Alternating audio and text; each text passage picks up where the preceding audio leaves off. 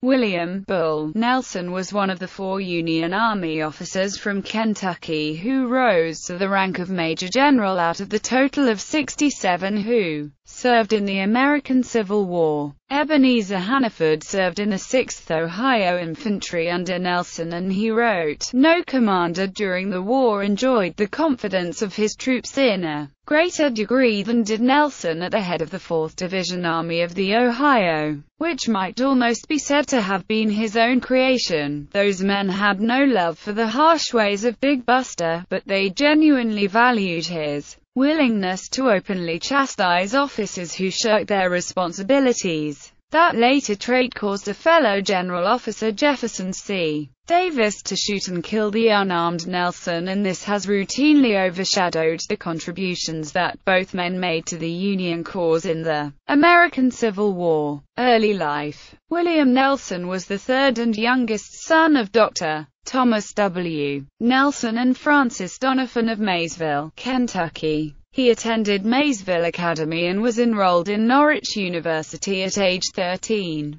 2 years later, Nelson's preparatory training at the Vermont Military School concluded when Congressman Garrett Davis secured an appointment for him to become a midshipman in the United States Navy. In the spring of 1840, Nelson reported for training aboard the US Delaware. For the next 5 years he sailed the South Pacific under the leadership of harsh, overbearing, and insensitive brutes. Nelson then joined the first class to attend the newly established Naval Academy at Annapolis, Maryland. On July 11, 1846, Nelson became a passed midshipman, and the following October, he reported for duty aboard the US Raritan, the flagship for the home squadron in the Gulf of Mexico. At the Siege of Veracruz, he served with Naval Battery No. 5, and on the Second Tabasco Expedition, Nelson was a member of the 2nd Artillery Division. In February 1848, he became acting master of the US Scourge.